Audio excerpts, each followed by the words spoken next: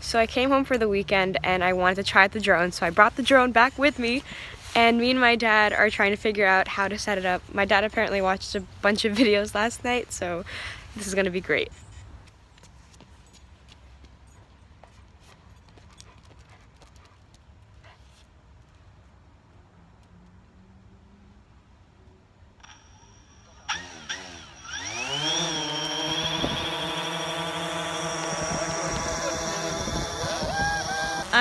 I really feel like it's gonna like go away and I'm never gonna see this drone again. I'm so excited to watch the footage after.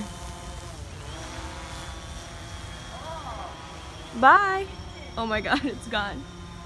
It's like a speck in the sky. Dad's having a fun time. I never really understood how these things could get lost, but as I was playing around with the remote, it's pretty clear to me that you could easily lose this thing if you just slip up with the remote control. But there's a return to home option, so if you ever mess up, hopefully the drone, if it's calibrated correctly, because we had to do that for a long time, then it'll work out. So if you guys didn't see before, everything is set up through the iPhone, so it's pretty much connected wirelessly through Bluetooth.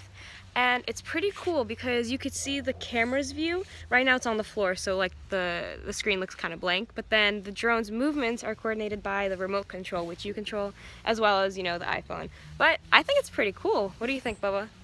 It's really nice. I like it. I feel like this is gonna be like I can play with this thing more than 20 minutes, definitely. Yeah, no, it said it like it could only fly for 20 minutes, but I honestly think it could be more than that. I mean, we could go to like other places too. We just wanted to try it out in the backyard first, with no one around in case we crashed it or something. I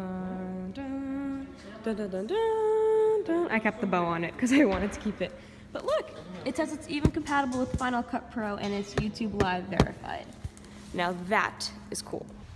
So I just came back outside because I realized that the drone wasn't actually recording when it was in flight. So we're gonna do it one more time.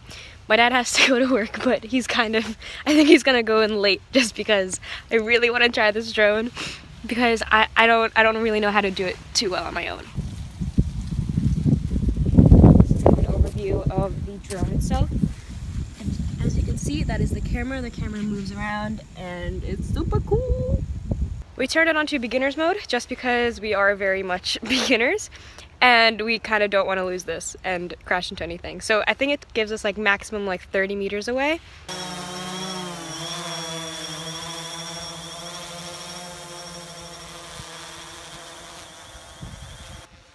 There it is! Right there! It's coming!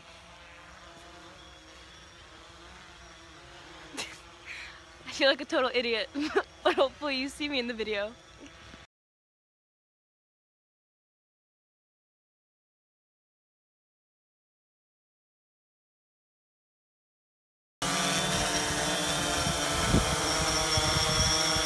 My dog is freaking out. Thanks for the drone, Carlie.